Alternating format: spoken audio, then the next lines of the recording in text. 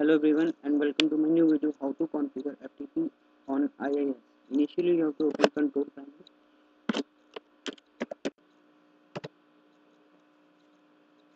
click on programs, go to the turn Windows feature on or off. As you can see that there are many menus here. Click on Internet Information Services and check the FTP server. It is already installed on my system, so you have to check on that and click on OK.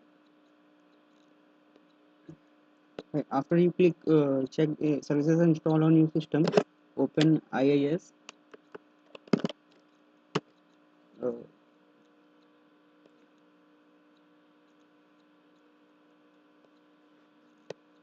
one more new tab appears on your IIS home screen, FTP.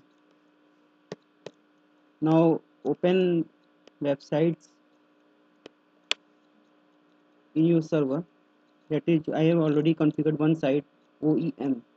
I have to configure FTP for that site. Now, as you can see that lots of FTP options are appear here.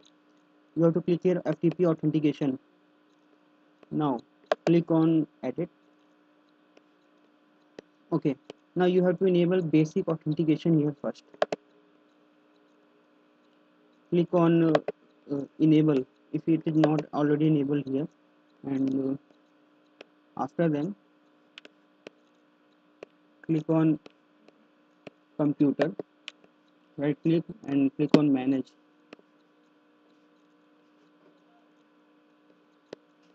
Go to the local user and groups, user, add new user for FTP. Right, I created a new user, FTP user, and its password is 123 123. I created a new user. Yes, it's appear on my screen now. Open, select OEM, and then FTP authorization rules. Add new, allow new role. Okay, then click on specified roles or users group. Like you have to you write here admin. The non-admin will allow to access FTP. I click here specified users like user 1, user 2. I write here FTP user. I give it permission to read and write. Okay. Okay, now other options are available here: FTP current session, FTP browsing, directory browsing, FTP file, firewall support, FTP IP address, FTP login, and others also available. Now I have to check whether my FTP users are enabled or not.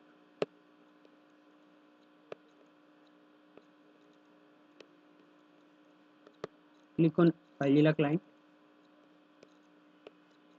local host,